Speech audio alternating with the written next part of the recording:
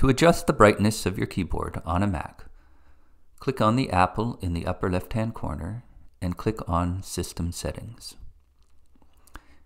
In the search area in the upper left, type in the word keyboard.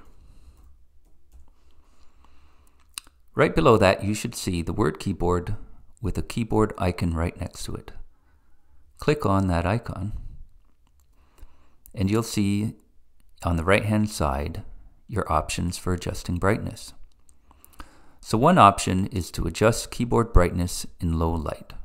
So whatever you set it to, it'll get a bit brighter if the lights in your room turn off. So you can leave that on or off as you see fit.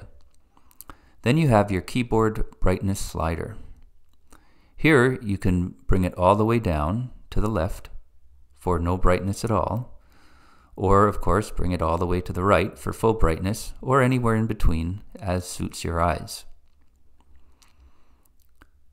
A further option is to turn the keyboard backlight off after a period of inactivity.